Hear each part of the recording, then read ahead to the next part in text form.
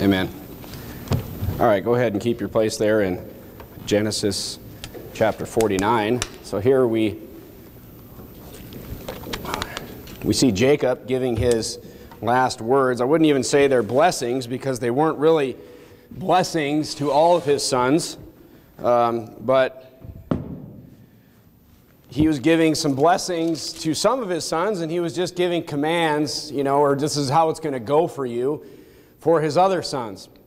And when I'm thinking about a New Year's sermon and a sermon to preach for going into a new year for this church and for just in general, this scripture came to mind. If you look down at verse number 1, the Bible says, "And Jacob called unto his sons and said, Gather yourselves together, that I may tell you that which shall befall you in the last days. Gather yourselves together and hear ye." Well, there's get my sermon out. "And hear ye, sons of Jacob, and hearken unto Israel your father." And then he goes right in and he starts with Reuben. He says, "Reuben, thou art my firstborn, my might, and the beginning of my strength, the excellence of dignity and the excellency of power." Sounds pretty good for Reuben so far. But then he says, "Unstable as water.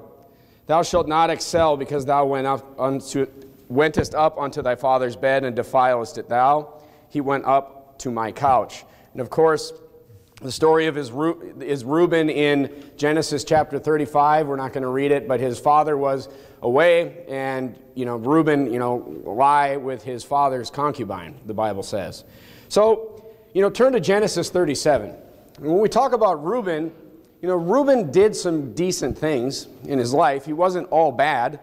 So if we go to Genesis 37, we'll see another story about Reuben, because we got some pretty bad news about Reuben so far.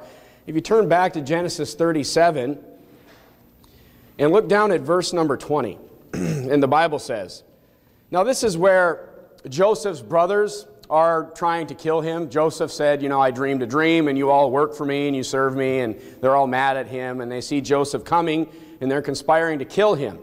In verse number 20, the Bible says, "Come now, therefore, and let us slay him," these are the brothers, "and cast him into some pit, and we will say, Some evil beast hath devoured him, and we shall see what becometh of his dreams."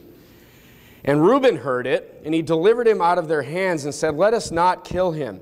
And Reuben said unto them, "Shed no blood, but cast him into this pit that is in the wilderness, and lay no hand upon him, that he might rid him out of their hands to deliver them to his father again." So notice that last part kind of explains what Joseph's plan was. It was to rid Joseph out of his brother's hands so he could go back into the pit and save him.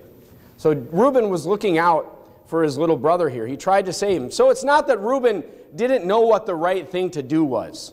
That's not really what his father said at the end of his life, or that he was all bad. He was just unstable. So he knew what was right. He did what was right some of the times. He was just easily knocked over, the Bible says. Thus my object lesson here. Now, there was some theological debate on whether or not this elephant represents Reuben or the perfect Christian in my house, but because it keeps popping back up, right? But, we're not going to overthink it, okay? He's easily knocked over. So that's the whole idea here. He's easily knocked over. So Reuben did the right thing sometimes in his life, but he was easily knocked over. Reuben, he had some stability issues. And I imagine it wasn't just this one incident in his life. We don't know that, but, the Bible does say, that was a pretty big mess up. So Jacob said to Reuben that being unstable will cause you not to excel. And he basically made that general overarching statement over Reuben's life, basically talking about in everything, in life in general, saying that if you're unstable, you're not going to excel at anything, is what his father was implying. Work, family, think about it, anything in your life. So why? Why would being unstable cause you to not excel? Think about yourself. Think about, you have a job, right? Maybe you have a job and you don't get fired. You have a job, you don't get fired, you do well enough to where, but does that mean you're going to excel at that job? No. If you're unstable, you don't show up on time, you may not get fired, but you won't excel, the Bible says. You know, stay-at-home moms, you may homeschool, you may stay home with your kids, but if you're unstable, you will not excel at that. There's no guarantee that you will excel if you're unstable. So what I want to do tonight in the sermon is just look at some root causes from the Bible about instability. What causes it and how can we fix it? All right? That's a great thing that we could look at amongst ourselves for the new year. Now the first, turn to Proverbs 26 and verse number 13. We're going to be in Proverbs quite a bit tonight. Proverbs 26 and verse number 13. The first obvious cause of being unstable, we're not even really going to focus on that much tonight because it's more of a simple thing, but I will touch on it. Look at Proverbs 26 and verse number 13, where the Bible says, "The slothful man saith, there is a lion in the way. A lion is in the streets." So this isn't the point of the sermon tonight, but look, we're building, think of it this way, we're building Christian castles here, okay? Being lazy is, having work ethic is that first building block at the foundation of that castle. And if you can't get that first building block, you're going to go nowhere in the Christian life. It's on the foundation of Christianity is having work ethic. It's Bible 101 stuff, okay? So we're going to be in a 201 class tonight. So we're not going to talk much about being lazy, but having work ethic is a foundation to your Christian life, okay? So I have to at least mention it. Turn to James chapter 1. James chapter 1. I want to show you the main biblical reason for instability. So instability is the effect. What's the cause? If we're looking at cause and effect. Being unstable is the effect. What is the cause? Look at James chapter 1 and verse number 8, where the Bible says, "A double-minded man is unstable in all his ways." Well, that's pretty straightforward right there. Being double-minded will cause you to be unstable. So why is double-mindedness tied to instability? It's right here. Because if you're double-minded, everything is a question to you. Okay? Some simple examples, especially heading into the new year. Everyone's going to have New Year's resolutions. I hope you do. If not, make some. I might as well use this, this marked day that we all, made up on a calendar to make yourself better in some way, right? So a common New Year's resolution is weight loss goals.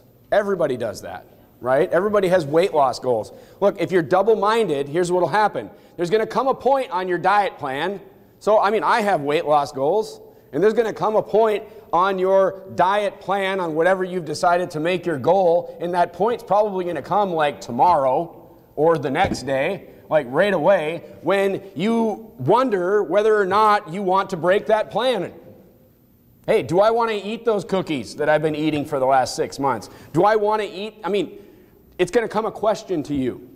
And if you're here, let me just spoiler alert for you right now. If you're double-minded about it, if it's a question to you every single day on whether or not you will keep that goal in your life, you will fail. You might not fail in a week, but you'll fail in 2 weeks or 3 weeks, but you will fail if you're double-minded about it. James chapter 1 says so. If you're double-minded, you will be unstable in all your ways. It doesn't say maybe in some of your ways, all your ways. Okay?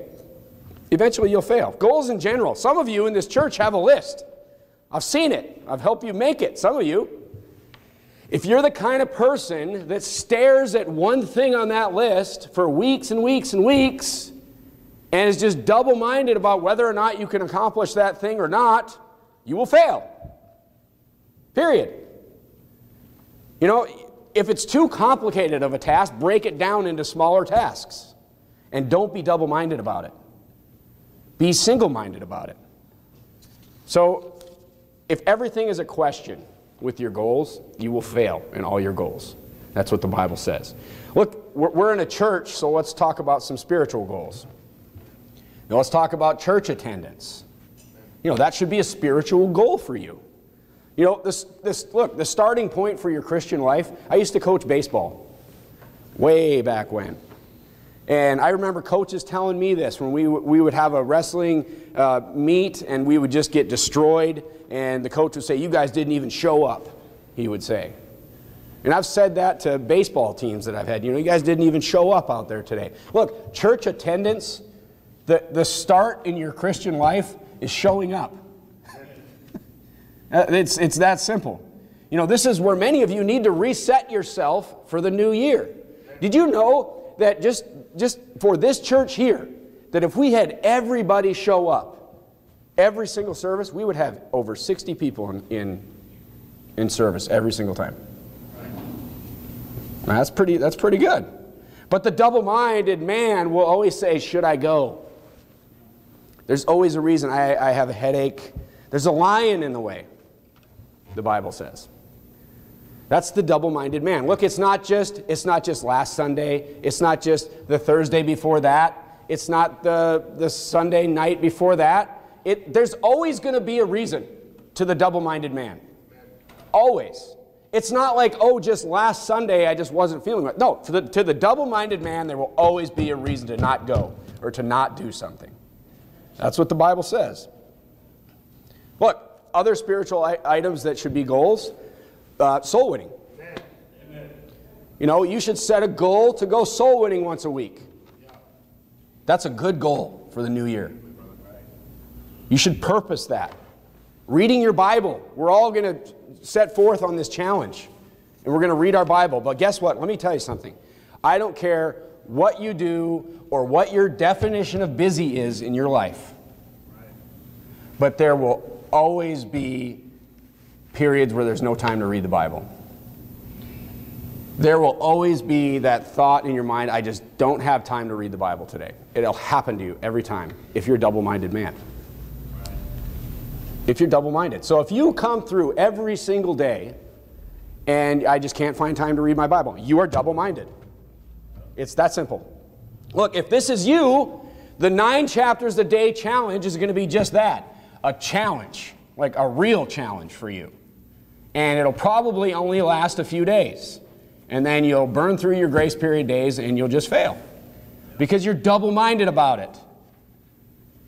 If you fail, that's why you failed, because you're double-minded. There's always going to be something that comes up to the double-minded man. You'll always be too busy.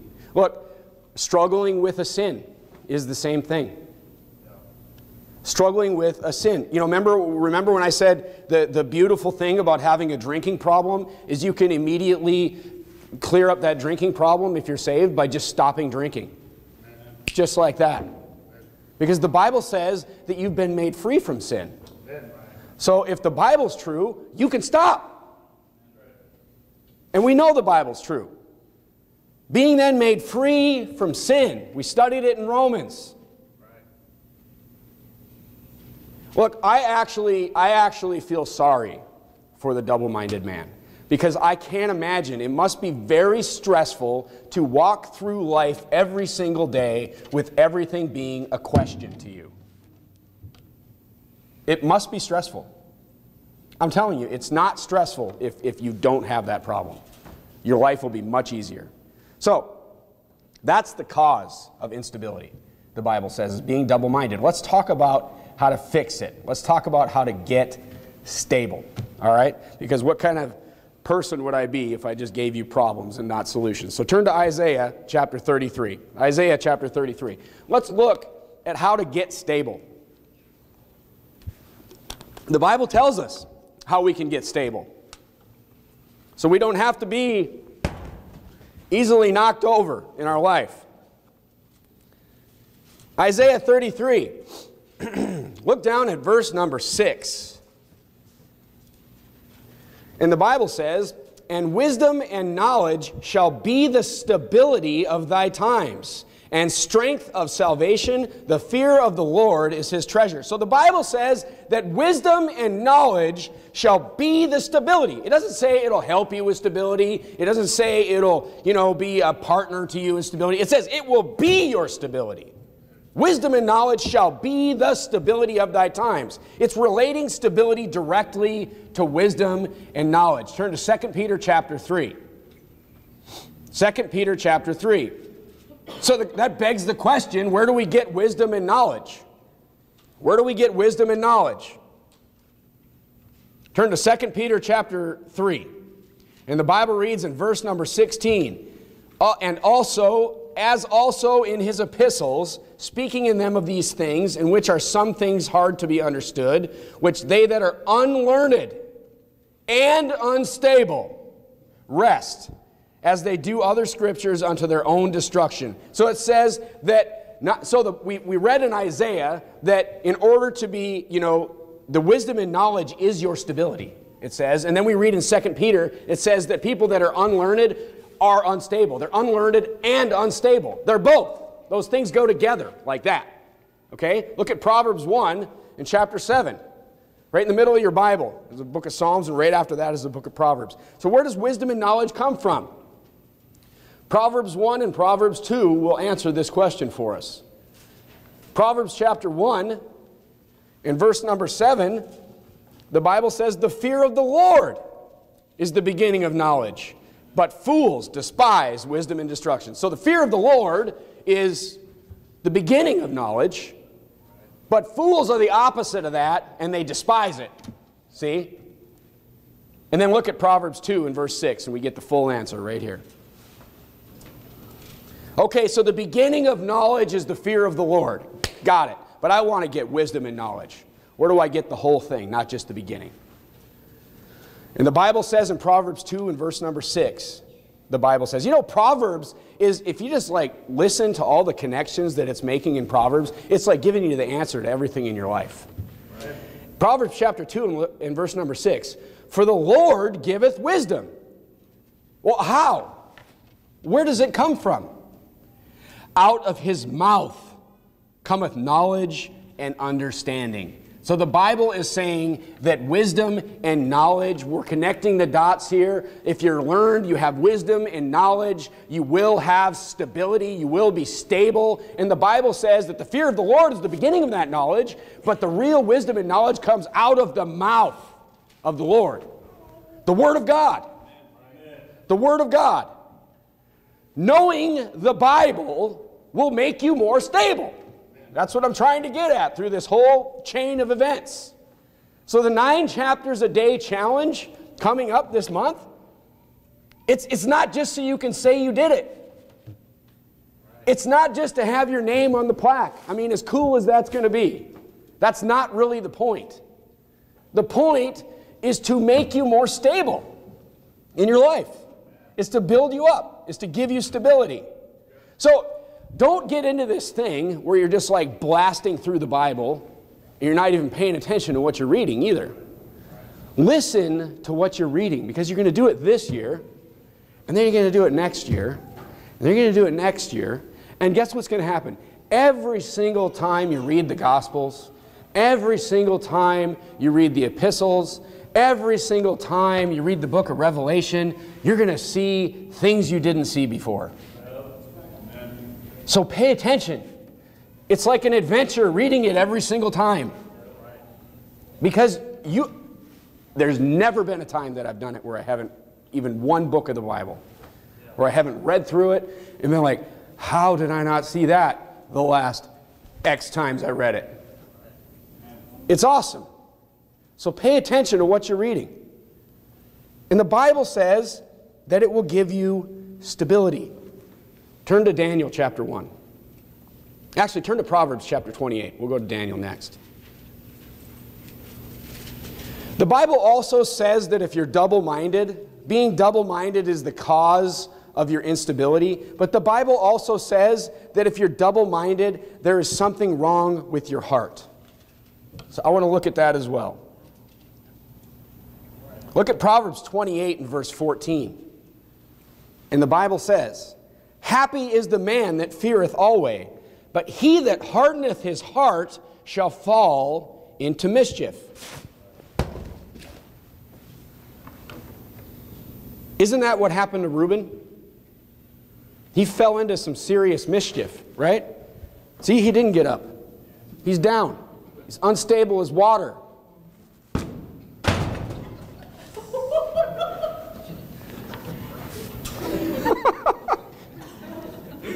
All All right. Zechariah. Turn to Zechariah chapter 7 and verse number 12. Zechariah chapter 7 and verse number 12. I knew someone would break a window around here eventually. I just never thought it would be me. Look at Zechariah chapter 7 and verse number 12. Yea, they made their hearts as an adamant stone. Now, adamant stone is this, no one really knows what kind of stone it is, but it's this way of describing this stone that is just like infinitely hard. It's infinitely, it's got the properties like harder than a diamond. So that's what that word means. Yea, they made their hearts as an adamant stone, lest they should hear the law and the words which the Lord of hosts has set in his spirit by the former prophets. Therefore came with a great wrath from the Lord of hosts. You see, it's all tied together. If your heart is hard, you will not want to hear the words of the Lord. Okay?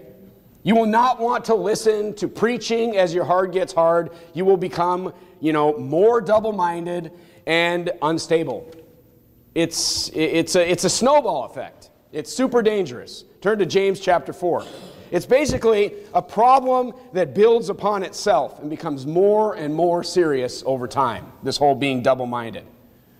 I'm going to read for you Jeremiah chapter 7 and verse number 27. I'm going to read you two passages from Jeremiah that shows a people hardening their heart and what God does and how he responds to that. In Jeremiah chapter 7 and verse 27, you go to James chapter 4. The Bible reads, Therefore thou shalt speak all these words unto them. God is saying, go speak these words unto them, but they will not hearken unto thee. Thou shalt also call unto them, but they will not answer thee. Poor Jeremiah, nobody ever listened to him his whole life. In Jeremiah chapter 11, in verse number 14, we see the answer. We see what happened to those people because they didn't listen to the words that God told Jeremiah to speak. And the Bible says this. It says in Jeremiah chapter 11, verse 14, Therefore pray not thou for this people. He says, don't even pray for them anymore. Neither lift up a cry or prayer for them, for I will not hear them in the time that they cry unto me for their trouble. So when the trouble comes on these people and they're being, killed and taken into captivity, God says, I won't even hear their cries. So that is the result of people that have hardened their heart against the Lord. Okay? Look at James chapter 4 and verse number 8. This is the opposite of that. This is the opposite of hardening your heart towards God, where the Bible says, draw nigh to God, and he will draw nigh to you. Cleanse your hands, ye sinners, and purify your hearts, ye what? Double-minded. So it's saying, if your heart is hard, purify it.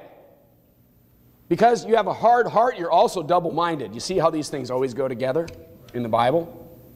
So purify your hearts, ye double-minded. So the people in Jeremiah were double-minded. Those who have fallen away from God, God has fallen away from them. And God says he won't even hear their cries. So hardening your heart, having a hard heart, makes you double-minded. It's very dangerous if you have a backslidden heart. Turn to Daniel chapter 1 now. So recognize that.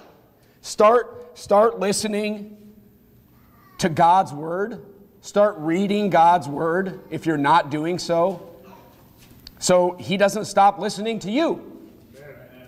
You'll never become unsaved, but you can fall out of favor with your Heavenly Father. Don't forget that. So look at the flip side of this hardening of the heart in Daniel chapter 1. Look at verse number 8. The Bible says, But Daniel purposed in his heart that he would not defile himself with the portion of the king's meat, nor with the wine which he drank. Therefore he requested of the prince of the eunuchs that he might not defile himself. So what a perfect example, even heading into the new year when we were talking about diets. Daniel purposed in his heart that he would just follow his commitment to the Lord. He purposed in his heart. Now, let me ask you something. Was this purposing in his heart a process that took place over years or over a long period of time? No. It was the decision that he made. That's what it meant. Daniel just made a decision in his life. Turn to Joshua chapter 24. We'll see a great example of this. Let's look at the last advice of a great leader. Joshua's last words. Joshua's last words. Joshua 24 in verse number 15. Joshua is talking about something that he's, purposed in his heart. About a decision that he's made. And he's giving advice to the children of Israel. He's about to die. He's done great things. He's won great battles. And the Bible says in Joshua 24 and verse 15, "And if it seem evil unto you to serve the Lord, choose you this day whom you will serve. Whether the gods which your fathers served that were on the other side of the flood, or the gods of the Amorites in whose land ye dwell. But as for me and my house, we will serve the Lord." So he's saying, hey, just pick one. Because they're going this way and they're going that way. Where's my elephant? He's saying, just quit being pushed over like this all the time. Just pick one. Here, I'll put him over here for now. He's like, just pick one. But as for me and my family, we're solid right here, Amen. He said. Look, here's the conclusion of the matter. If you're double-minded, it won't just be in one thing.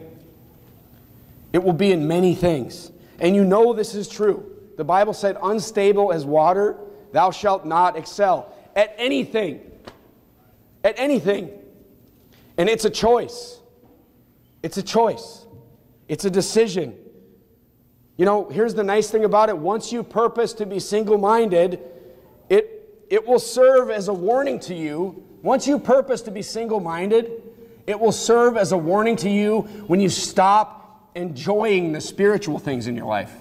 That can be your first red flag warning.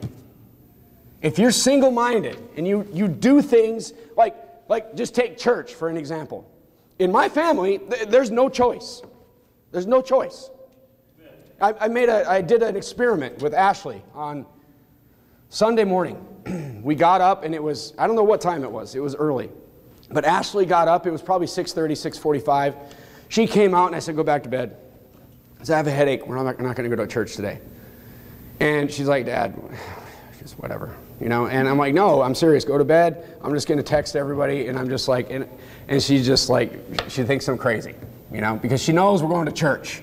Amen. And there's nothing that would ever happen where we're not going to church. Every time the doors are open, we're at church.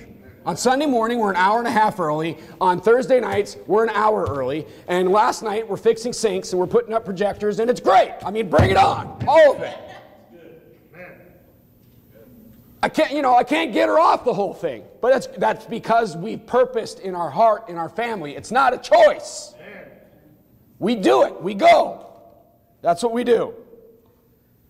It's the same with the kids. I want it to be the same with my kids. And by the way, dads, here's a rabbit trail for you.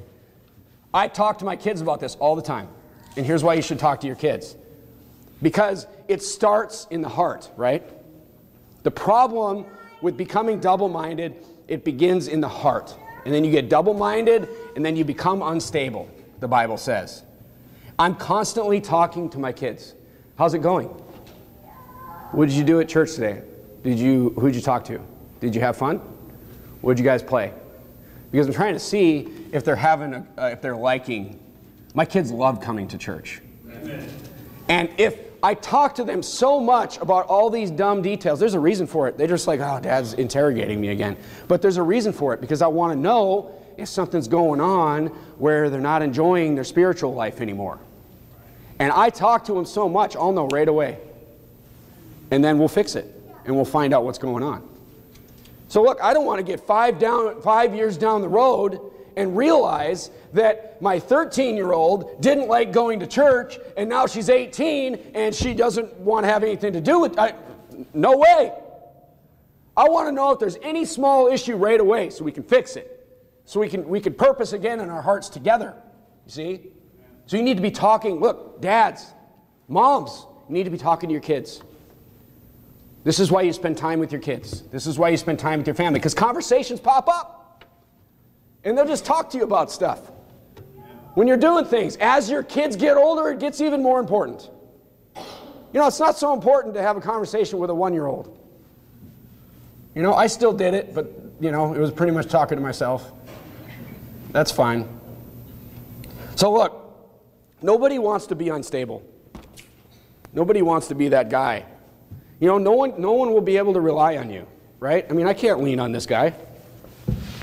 That's not going to work out for me, right? So nobody wants to be unstable.